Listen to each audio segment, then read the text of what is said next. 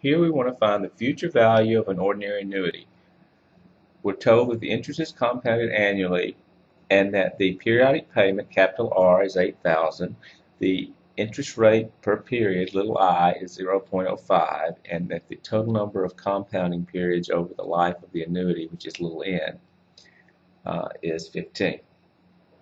So basically, we have to know what the formula is for the future value of an ordinary annuity. Write it down and use the given values. Do the calculation and you're done. Here's the formula for the future value of an ordinary annuity. Now here you're given directly little I and little n. Often you're not. So I'm going to go ahead and make an aside, which you really don't need now, but in general you do. If you don't know what the interest rate per period is, you may have to calculate it based on being given the interest rate, the annual interest rate, little r, and the number of compounding periods per year, which is little m. And also you may need to calculate little n based on knowing that it is m times t, where m again is the number of compounding periods per year and t is the number of years representing the life of the annuity. Like I said, you don't need those here, but you do in general.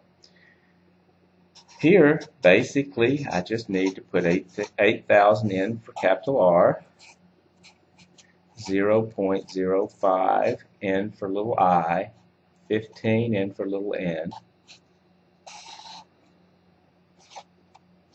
and then carefully use my calculator to figure out what capital S, which is the future value of that ordinary annuity, is.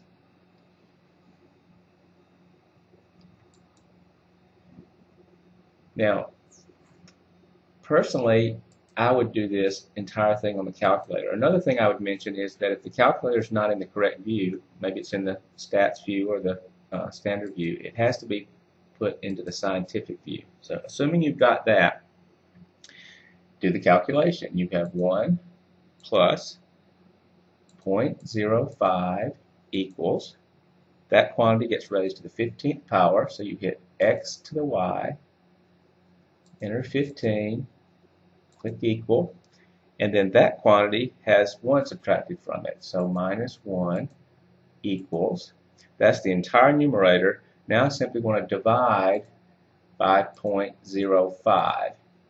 Click equal. That gives me the entire quantity in brackets.